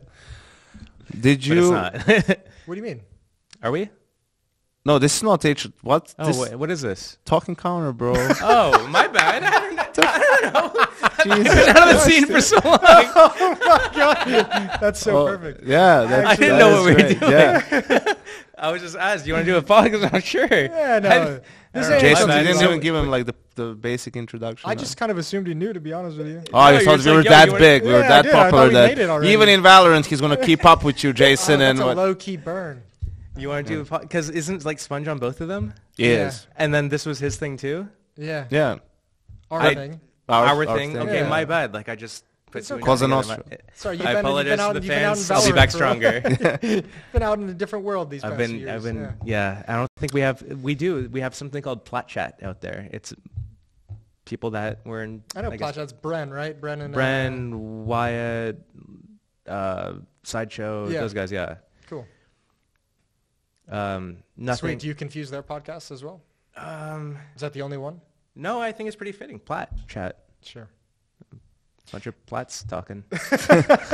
Where's Plat in the hierarchy? Is that like the global elite of Valorant, or is that? It's there's Radiant, Immortal, Diamond, Platinum. Okay. So it's like the fourth down for whatever. Sure. So Immortal is like the second worst. Yeah, which is weird. Immortal is like Yeah, Radiant, Immortal, Diamond, Platinum. That's what you said. I would have put Immortal at top. If I Yeah, was it's Valorant. like- Immortal was the top, but then they put a new rank. They put Radiant in after, I think. Okay. Unless they put Immortal in. I don't remember anymore. That's good. That's good. You should erase that from your memory. Did you catch Blast at all? Like, did you watch Liquid at all? No, I needed to catch up on it. I watched Vitality Falcons on Nuke and Vert. I didn't watch the third map. I watched another. I was supposed to watch this G2 versus Navi, and then I was supposed to watch Liquid as well. I was going to do that tonight, but then I'm doing this instead. So We appreciate give me the you. rundown. Yeah, I guess you'll have to wake up early tomorrow. I don't know. I was For gonna your load up my stream. What's your call and- time tomorrow? Like 6 p.m. or some shit? Yeah, I think 7. I think. Do you have enough time in the day to watch a VOD? Well, I'm gonna watch tomorrow's match. Hey, you're just tomorrow. talking about like how much you can squeeze out of an hour of watching true. VOD, so I you guess can we'll probably find out. complete I'm gonna- all those games. I'm gonna double dip because I got OBS on my PC, so I'll load up the stream and I'll watch the games that I. You've wasn't been able to watch. making some pretty cool analytical content as well. Thank you. Yeah. Has that been fun? It's been interesting. It's been a process. Yeah. It's been new. These are very complex videos. They are time consuming to make. Yeah. There's multiple people involved to get the final product out. And I'm still really new at kind of this whole style. Yeah. Because normally I just like load up OBS, click start record, one take, bada bing, bada boom, done. Yeah. Or I would do something on stream because someone like prompted me and I went into a rant. I would just clip it and just upload it to YouTube. But This is more scripted. this is scripted. In 2024, that shit doesn't fly, right? You can't Yeah. do this like longer stuff because the ADHD kids, they'll just zone out after 30 seconds. So everything is kind of like you trim all the fat. So it needs to be engaging. There needs to be like memes. You need to do a bunch of other things. There needs to be like a story or like some sort of narrative plot, whatever, that you extract out of it. So I'll find a game. I'll be like, oh, this is like a theme of the game. So one of the videos was about just like how phase and complexity were fighting down like B on Ancient and running down mid and B and clearing like 3/4 of the map instantly, or like 2/3. One of the videos, it wasn't my voiceover, but was about just Bet Boom just banging out A site on Mirage because they could just like do it like a million different ways. It's BB team for you Katowice workers. Yeah, my bad. Get into it now. Oh, sorry. Shh. We don't actually care. Another one was like FaZe versus Virtus Pro, and it was like I watched, and like every round there was like a huge timing. This one got through this smoke, and That's like, the one I watched. yeah. Like there's so many timings that happened. I've had one where I've written the script back in December. I even recorded some of the clips, and I had the build info at the bottom left of some of the clips even. I'm like, oh shit, I forgot to take this off. So I have the build info. So when the video gets released, probably sometime in, I guess, February at this point, it's going to be like December 21st is when I recorded the clip. So you know that the shit was done. Just blur it out. Over a month ago. So it was about Vitality. It was a Vitality phase from a Thunderpick event where they had really good CT side rotations and then also really bad. And that's where I saw this like example that I used earlier. And then I have a Nubis one, again, Vitality, this time against Na'Vi. And I forget which event this was, but it was fairly recent. That one's also, like, I've written the script for it, and then I was about to start Virtus Pro and Inferno because they're a really good Inferno team. So by the time I start with a script, write it out, consult with someone to, like, trim the fat and, make sure that I'm not over-explaining myself like I typically do. Then we make the notes for the editor, like use this clip, use this thing from this video, blah, blah, blah, send it to them. They edit it, come back. Holy shit, no, I was talking about circling this person, not that person. Highlight this zone, zoom in the radar here, blah, blah, blah. They come back maybe a couple times that we have to do these drafts. And then boom, holy shit, we're done, final product. And that whole pipeline process, I could write the script in a day. That's a lot of work. The editing process but then takes more, the editor notes and bouncing it between different people that, maybe their schedules don't add up, or like, oh yeah, like I'll do this, but I have to finish this other thing first, and time zones and all this other crap. So even though you could produce it in probably like a couple days, between like all the parts involved, we're sitting at like over a month for the newest video to come out. And this Vertigo one that you said you saw was like November it came out, or early December or something. Yep. So it's been like, longer than I wish I could put out like one a week or two a week even, but you probably could. You have to find some ways to cut it down. Yeah. I think I just need to stop being as lazy. But then like also I feel that every like, single day. I'm streaming and like now I'm traveling and doing this event work. Fucking stupid things. But welcome to the lifestyle. But I feel like if I'm here and I'm watching a game and I'm like, holy shit, this is a really good game, and like I've watched it already, I already know like what happened, that makes things so much quicker. Like I already know what to look for. I already know which rounds I want to work with. That cuts the process in half. Like of writing the script, instead of like 8 hours, it's 4, or instead of 4 hours, it's 2. So I could, go a lot quicker maybe. Yeah, that stuff's hard, especially analytical content with like the detail that you generally want to go into, especially with you and the detail you like to go into with things is like the autistic development details. Yeah, I do that. Say that in so many words, but yeah. I don't remember exactly what you tweeted, but would you coach a team? I don't think so, because I feel like, and I could be wrong, you can tell me maybe, coaching is more stress than playing and less pay. More hours. Yes. More hours and less pay. Well, pay depends.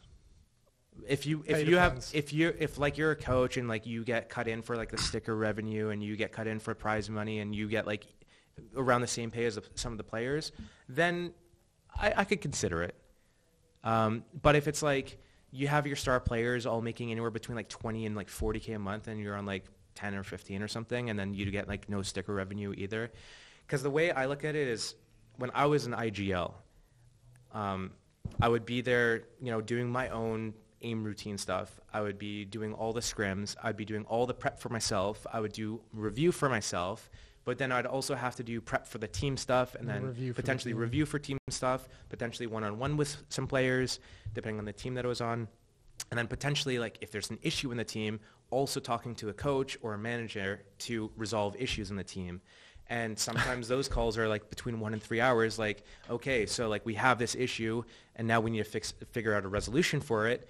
And then at the end of the call, like nothing's been resolved, but then you also have practice the next day and you still haven't even done any prep stuff. So you have nothing to bring to the team. It's like, fuck.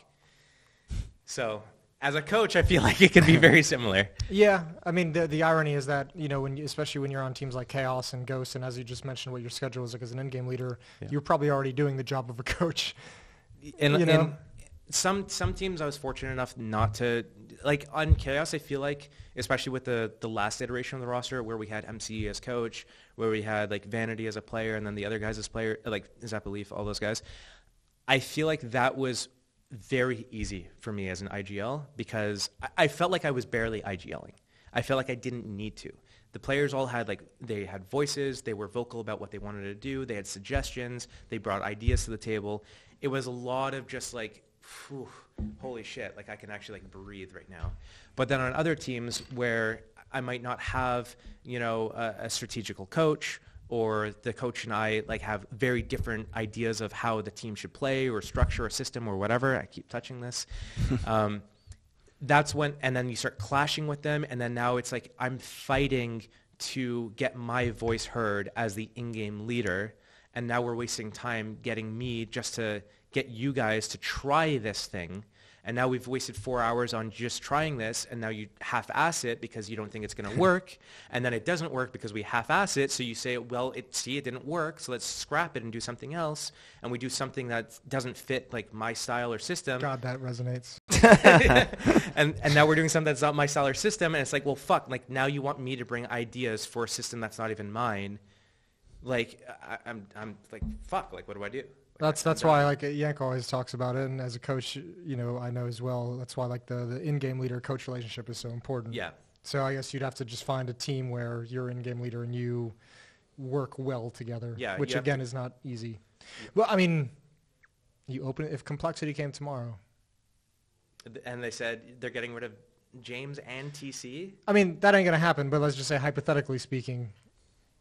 Do I got to cut off the sticker revenue even though I can't go to majors? Did you get a cut of the sticker revenue in FaZe? Yeah. Yeah. I had it in my contract with Wicked as well. Holy shit. I had equal prize money and Times have changed. like the team stuff. Yeah. Now with my amazing analyst gig work. And also, unfortunately, when I was coaching, those numbers weren't what they are today. Was it the $120 million Paris major? I think for one of the majors, like where we made semifinal or something, it was like 8K. Each? No, not that. Yeah. Something like that. So better than zero. Sure, yes, Yeah. Jason. Also less than millions and Glass- millions of glass half dollars. full kind of guy. You can look at it two ways. Exactly. I'm always the optimist. Right?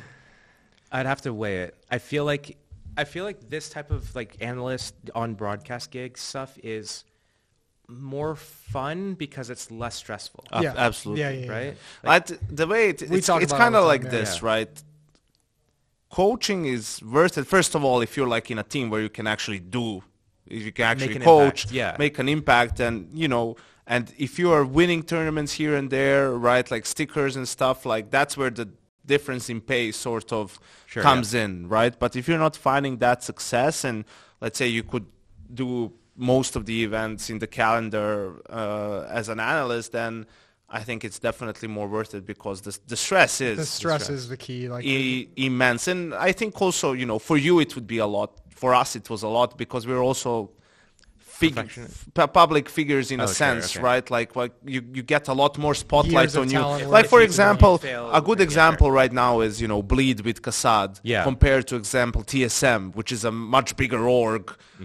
Has probably some bigger names on their team, nobody gives a or maybe shit no one about gives it, a flying fuck about TSM and what they're doing, and that's mostly because of Kassad still being vocal, but also he was vocal before, and other people and all that stuff. But even if you're not doing that, just even if he was super quiet and just doing his job, right? Like there would still be a lot of spotlight on that because of, he's a bigger name, or he was very vocal while he was an analyst. And, that's sometimes unfair for certain people, or more likely it's unfair that some other guys aren't getting any criticism, right? Yeah. Who've been around for ages. Some of them are maybe even getting promoted, but The Henry G's Cloud9 thing, and then like the first Complexity Juggernaut thing. Yeah, for sure. Yeah, it was a Falcons now, unique maybe? perspective. Yeah, for sure. Coming from like an already public lifestyle. talk about the tournament. Yeah, I was gonna Katowice, say. Wait, baby. what tournament? You got Intel Extreme Masters Katowice 2024. welcome to Blast Spring Group, Steel. Thank you. Is it live? Is this Yeah. Act 1. Well, play-in. let's just go through some of the opening round, like the interesting ones, really. Maybe I could audition for Blast here right now. Yeah, here we go. I mean, Cloud9 Rebels. Don't need to talk about that. Eternal Fire, Bet Boom. That's going to be 50-50. fun. I think That's that going to could be be a a cool fun game. game, yeah. Yeah. Eternal Fire has been on the way up, kind of. Managed to get through the RMR pretty straightforward. I think they were in the... Xanterra's peak in this game. Yeah. Vicaria. Xantar's But they're peak with playing the Peakers against advantage. Bet Boom, Right. which is also, I feel like this is one of those games that is not going to be like necessarily, perfect CS, but it's going to be explosive CS. I think it's going to be fun to watch. I just feel like Eternal Fire is always like kind of. I know they just played in some of the qualifiers and everything, but I feel like they just have so many tournaments in between them that it's always hard to get like a good feeling or a good read going into any event that they're in. No, they finished the year on a strong note last year, so I feel like they haven't changed anything. Who you got now? God damn it! Get the fuck out. Jesus Christ. Who you got? I don't know. I'll go with Eternal Fire. Sure. What's Bet Boom's permaban? Just tell me that real quick. If Not it's Mirage. actually it's the best one, so it doesn't matter. I was gonna say like if Eternal Fire can get Vertigo in there, then it's alright. But it's the best one, so it's gonna be, as still said, probably 50-50. Heroic Astralis. That game's a banger. I like I that think a lot. Astralis is. I think Astralis is gonna Astralis shit on them. They will. Yeah, is on the way up. Oh, And yeah. I'm happy about that. I think this heroic roster is gross. I forgot who I was talking to. It might have been like Scronders. We were out for dinner a couple nights ago, and they're like, "Did you do your fantasy team?" I'm like, "What fantasy team?" So I made a fantasy team the first time, and then like I just like picked like what players I thought would go the furthest, and then I realized like assign Roland. I'm like, "What the fuck is this?" Anyways, I feel like Astralis and Big are gonna do pretty well, and like Virtus Pro here are going to go the distance. Okay. Those are my predictions. You got for, like, confidence 3 in of them. Big. I got confidence in Big. I like what I see. I think Ensa's going to beat him. I feel like they don't do well in the endurance, but they have a good start. I just feel like the inexperience gets them in the endurance race. It's so wild, man. Like they fuck up the RMR. Like they get out of 32 teams, we had 20 go through. 21, 22 Something like teams that, yeah. went through, and Big were one of the like 10 that didn't get to the RMR, which is so weird. I feel like for them, and then they go to Blast, and they're like kind of shit the bed in the first 2 games, They're going to and be fighting against mentality. and as well, I then would they imagine. sort of pick it up and almost qualify for the spring finals, almost beat Astralis in that decider game. So I don't know what to think about them, but I don't really have any faith in So this you have Ents Big beating roster. Ents? So Well, apparently. I feel like I'm like one of the only ones who like thinks this Ents team could be kind of cool. I don't necessarily know how Glaive cool. the odd man bro, out. but this is again like you were gone for a while, right? So 2 tell years. me if you come back and you're like, wait, Glaive was available for like a full year, and everyone no one wanted him, and then when he got picked up, everyone's saying his shit. Like everyone, no one is like believing like, oh, Glaive. It's like, to me that's still kind of crazy. I mean, I can see like people are saying, okay, towards the end the team didn't play well, and so on and so forth, maybe a little bit behind the meta. But I mean, it's a guy who's won 4 majors. Yeah. You know, like surely he was doing something right. I think there's so many interesting pieces on this team between Glaive, Diha, Hades, Kyler, and Goofy were solid on 9. I think it actually circles back to what we were talking about earlier about like the community and like stats and everything. Like if the community, first of all, the CS community versus the Valorant community when it comes to reactionary, knee-jerky, results-oriented thinking, holy shit, it's so much better. Thank God. Well, that's what happens when you play 10 matches a year. Like, you have to be reactionary to every game because 10 games is 10% of your fucking competitive. Yeah, one game's 10%. Yeah, resume. That's true. But like, it's just like when we talk about like stats versus eye test, and then we look at kind of trajectories of teams and everything, it's so hard for like people to look in and be like, okay, Glaive maybe not doing so well at the end of whatever team, but still won 4 majors and like 2 Grand Slams or whatever. Like, surely there is some merit to something, whether it be experience, structure, system, whatever. He's going to bring something to the table. Why would you not want to at least entertain the idea of like trialing the person? And maybe that's just me speaking from personal experience. Sure, because you I have was sympathy for the in-game slighted, players. yeah, slighted as an IGL. So I gotta stick with my other IGLs. Here's another banger: Furia Mongols. That's a trap game. No, I think Furia is really good. I think they're says by looking me directly in the eye. I think with a grin on his especially here. Art. He's the new man. Yeah, Love his outside the box a lot thinking. of young talent. Yeah, I think Mongols knocked them out of Cologne and Katowice last year, so they clearly have an issue with their style. So Mental block. I don't know, man. Furia, I'm not gonna change my mind. Like, and now it's even worse because they said they won Elisa, like the one tournament. Like for that tournament they switched to art calling, and that's actually the first that's the first LAN they won ever since the sort of formation of the roster 5 years ago. See, that's the first time Serato lifted like a meaningful trophy on stage, which is wild to me. But I think it's just still the dual philosophy with him and Fallen. Like, it makes no such a sense. Weird interaction, isn't it? And I don't think they'll be able to take that next step while he's on the lineup. I'm not gonna change that opinion. And Gary too. I think, to be honest, at this point, man, it will probably have to be Fallen too, or maybe for Fallen to move into the coaching role and for them to find someone else, because I love him, but it's been so many years in different dysfunctional rosters in teams that now he is, absolutely past his prime, and we'll see if he can not be a liability. That's going to be the question now. It's not like if he can be this amazing player, right? Like, he has flashes maybe, but Talk about. I got a bathroom. All right. All right. Fucking, what did he do? Puke in his mouth? It's just like No. it's like a bee stung you or something. See, You're just you like, shut up. Did Jason try to fart and he shat himself? Maybe. There's a brown spot on his jeans there. No, man. That was fucking weird. We'll have to pull that in report. But yeah, I don't know. So Furia, you never know with them, man. The Mongols, I think it's funny to me. The Mongols, like, they finally break out and then they change like a couple of players. And I'm like, oh, okay, now they're going to be shit. And then they're good again. Like, apparently Mongolia has great talent, so we'll see. After that is the big one.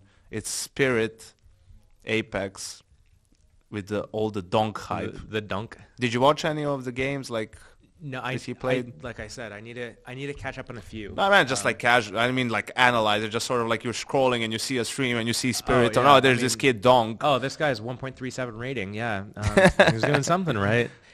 Is he able to do that on LAN? Is he able to recreate that against the top teams, the very best? There's definitely questions. We'll see. And Apex is one of those teams that's just like kind of, I have nothing to say to them, man. It's like not really not an interesting team at all. Happy that you're here. Yeah, it's like great. You have no expectations, but then they sometimes exceed them, but only by a little bit. Yeah. Like, and yeah, I don't know. Stick was back in there. He gave everyone insight into how much a pro player earns, so I guess everyone hates his guts now. Is that how we're supposed to feel now? I don't know. I have no idea. I guess like players probably, I think a lot of people don't know how much it is, right? Yeah. Like, so maybe some players don't like it. That now it's I feel like his video was very well received by the community in general. Yeah. Just like being transparent. Oh, thank you for telling me, even though you didn't say exactly how much you made from the sticker money or whatever. I feel like it was, from a community standpoint, it was well received, but maybe from a player standpoint, they're just like, no, I have to hide like how much I earn, because now that you're gonna have a different image of me potentially. Yeah. Well, then your boys, but the NA boys from M80 are up against Gamer Legion. Yeah. Standing situation, obviously. Minus IGL. Yeah. Don't know if Def's going to call or if Swisher would. Should be Def, no? I would assume it would be Def because he's IGL before. He was the coach. And then you don't want to really put more pressure on, a player that's supposed to be performing pretty well for them. Like probably outside of, it's probably Slacks and Swisher doing the best on the team. Malbs maybe. Yeah, I like Malbs. Yeah, so like those three would be the players that you expect to perform the best. And then if you're like, oh, okay, by the way, you're IGLing now and potentially even role swapping, that could get a little messy. Yeah, last one, Rooster versus VP. I'd be shocked if Rooster won around. If VP lost that one, especially with their style. I still hate it. I fucking hate it that these games are best of ones. It's like, yeah, that's true. man, MR12, like, let's just do best of threes. It can't possibly take all that long. Jason didn't even wash his hands, but that's all right, and he broke something on the way in. So yeah, I think some of these games we'll see then after. If anything, just the opening round is best of one. After that, it's like to get eliminated or to go through, you need to win or lose a best of three. Yeah. And then after that, when we move into the main stage, I mean, these groups are interesting. What did I do? I went into 2023. I know G2 and Vitality are on the same side of the bracket in their group. I remember that. Unlucky for G2. Yeah, in really unlucky. So we have FaZe, Falcons, Navi, Complexity are waiting in Group A, and in Group B it's Vitality, G2, and then Monty and Mouse at the lower side of that bracket. So pretty good matchups, pretty good matches, pretty good. Yikes. Who do you feel like outside of Vitality, which is the obvious choice and pick? Who can threaten them really? VP. You feel? I think VP's styles always dangerous just stylistically. Like, I think yeah. they're so hard to play against in terms of philosophy and in terms of they're so good at punishing mistakes yeah. and it's like a style that almost prompts you to make mistakes. Well, it forces you into mistakes. You're just like you get a little curious, like I'm gonna like just their like timings are so weird. Oh yeah. fuck! Like Yeah. I think they might be saving. Let me go find out if they're saving. Yeah. And you also you have Jame on one side and obviously a VP style, patient, all of that stuff. And the other side is Apex. Yeah. Who just can't sit still, probably. I mean, obviously he's going to do whatever it takes to win the game, but that's going to be so hard, right? And just like instinctively he wants to do something, wants to move, wants to do this. I think that's an IGL thing too. I was watching their a game that they played on Vertigo recently, and they had a 5-on-3 T side, and they just need to group and do something together, and then Apex just like jiggles up a ramp for info on A site and gets killed. And like he has one person like A ramp with them, one person A lobby, one person under B, and one person middle. I'm like, bro, like what are you doing? I feel like that's an IGL thing where it's like you think you need info or you do need info and no one's passing it, so you're like, fuck, I'm just gonna go just do like this little peek and get info for myself, and then you just get punished. Yeah, Virtus.pro is gonna murder that. I don't know about any of I don't have any faith in like that. Monty is now gonna take that next step and do something. I don't really think the same. I don't remember. I don't know about Mouse, man. Like, is Mouse gonna minus Rosen plus Berlin? Yeah, are they going to be now? Are they going to build on what they were doing towards the end of last year, or are they going to regress? Jimmy is fucking good. Jimmy's amazing. I love Jimmy. But he's got like that play style that I feel like only like, not only, but like pros and former pros and players especially just fucking respect and love. Like he is that player who just seems to like stoic, make good, solid team-based decisions in chaotic moments. Like he's not going to swing and try and get like a double or triple spray down. He's going to play the game to get that one kill, keep space, keep an opportunity for teammates to rotate over. Like he's like he's like a Crims kind of player. He's like a young Crims almost, it feels like. It's funny to make that comparison because like outside of the game, they're probably on the two opposite sides, really, in terms of personalities. But yeah, and then who else is there? Falcons, which just I wasn't unimpressed by their debut in Blast. They looked pretty decent. I feel like when you're a new team, there's like only up from there. They had glimpses of good things. Obviously, like the individual skills there. It's just a matter of putting things together. And it looked like when I watched the few games that I watched, they had really good like two-man things that they had going on. But as like a larger team scale thing, I feel like that's when we were missing a few of the things. and also had to play Vitality twice. Yeah. Right. Yeah. Like it's Unlucky. a bit too tall of a task. Unlucky. That early on in the Good for team's Apex though. You gotta formation. fuck his ex-girlfriend. Yeah, they fucking. That was a good tweet. That was That was good a tweet. solid tweet. Meanwhile- But, like, it's funny. I think the Falcons' obstacle, the biggest one they'll have, is what you kind of alluded to when we asked you about when Yanko asked you about coaching. Is like you need to have that kind of like relationship between the coach and the in-game leader, and you now have Zonic, who's There's no fucking involved there, Jason. At least not on my team. I don't know what the fuck you were doing in Liquid, we're but doing some weird shit. But like you have Zonic, who's like worked with Glaive, worked with Apex, and I feel like Snappy is a completely different spectrum of in-game leader. You know, like Yeah. Okay. So I know I had this like long break, but like when I was playing, Snappy was like the person that people were looking to, like, oh, this guy's like next up. But then he wasn't doing well at all, Yeah. and he was like failing to get any results. And now he's like one of the top prospects. What Yeah. happened? he almost went to China. Was he learning He Chinese? he was close to like going with Taking someone Mandarin signing for like an org there with a couple of Europeans, right? He was on the podcast. He was telling us all about it. And then he got the call. I can't remember. It was first Heroic and then from Heroic to Ents.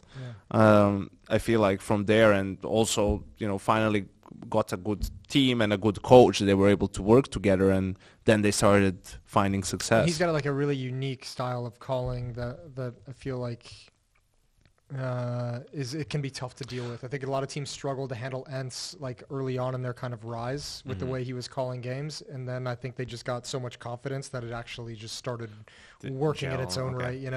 I think the interesting part for me is Zonic's experience from Vitality coming into play here in Falcons, because you remember at the start, Vitality was 3 Danes, 3 Frenchies, and just and they struggled for a year or even more than a year to sort of figure out how they want to play, because Apex had one style, Zonic and the rest of them had a different one.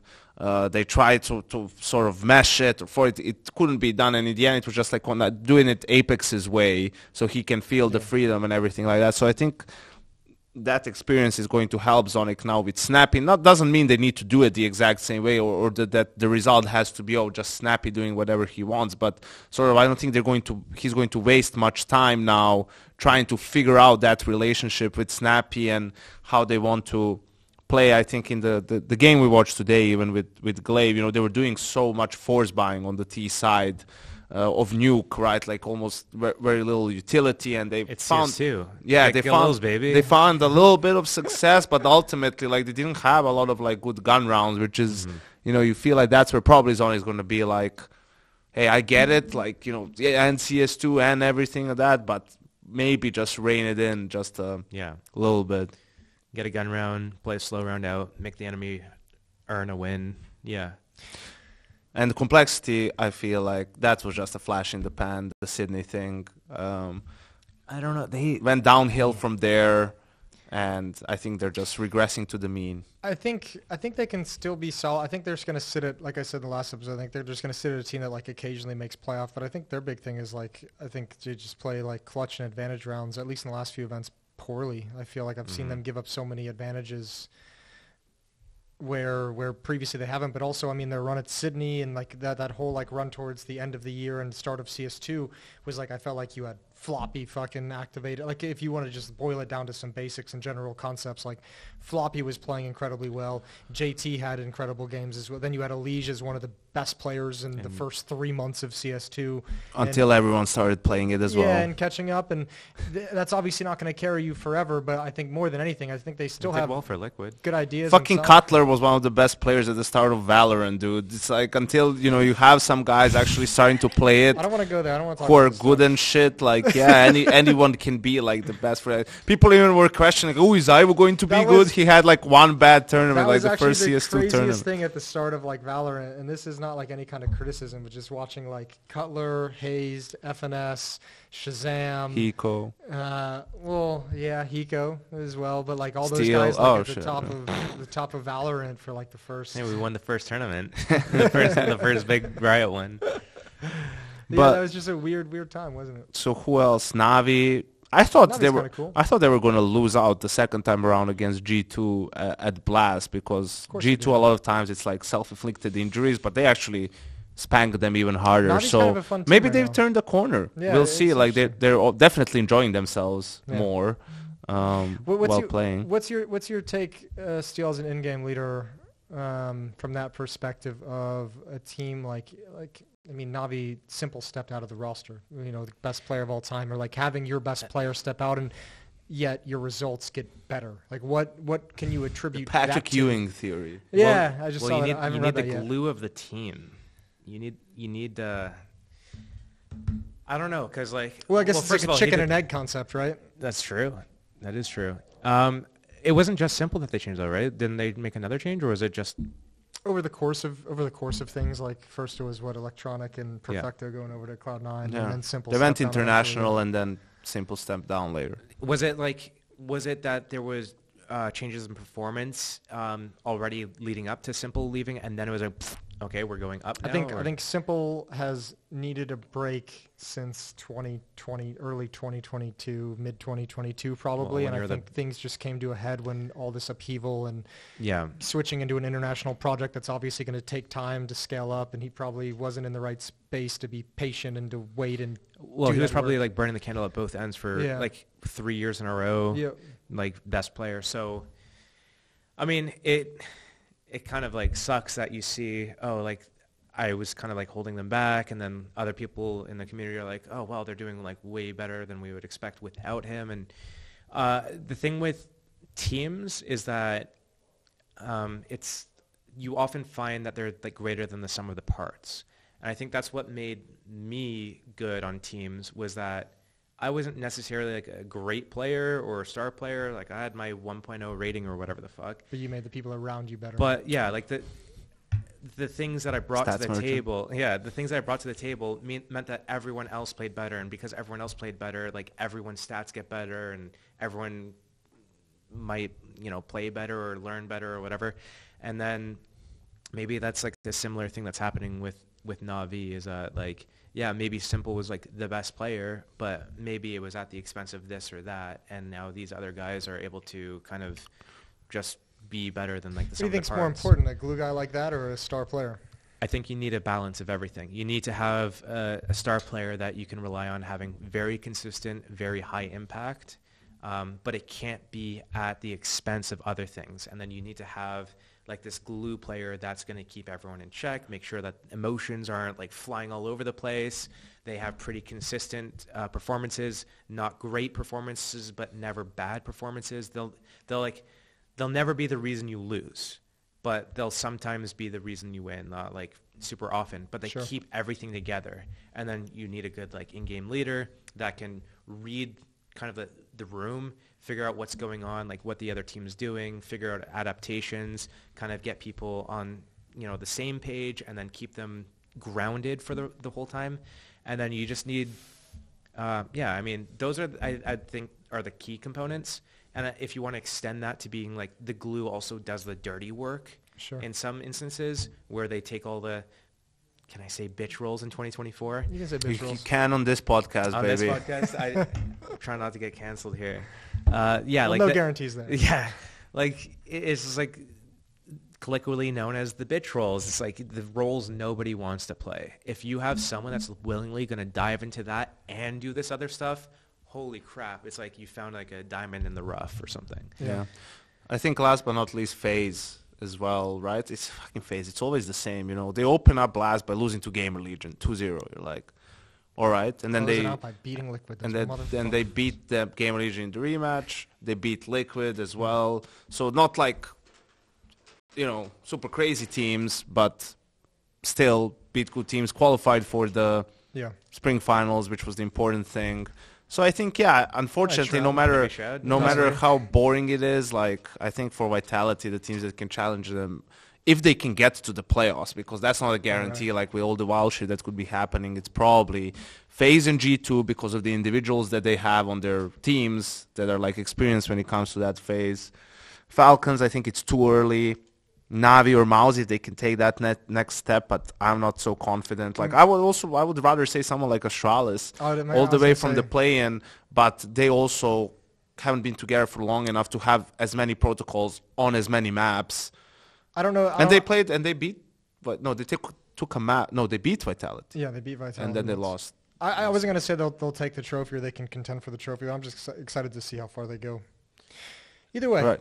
I think we're going to get out of here before Steel starts his mukbang stream. This is okay because they didn't give me a knife or fork, so or spoon. You can They just have grab those at one the bar from the bar. downstairs. Yeah. They do. offer it, I will yeah, go yeah. downstairs to the bar. Or They have mini spoons in the room as well if you just want to spoon everything. Yeah. Cool. Well, thanks, Josh. got Thanks, it. guys. It was fun being on the pod. What's the name of this podcast? HLTV Live. HLTV Live. Talking counter, baby. Talking counter. Okay. Seeing Is that that like stuff. counterpoints, but like different people? No. Wow, he's alluded to every other Counter-Strike podcast. Yeah, in you the can tell series. he hasn't been around for a while. Fucking platinums.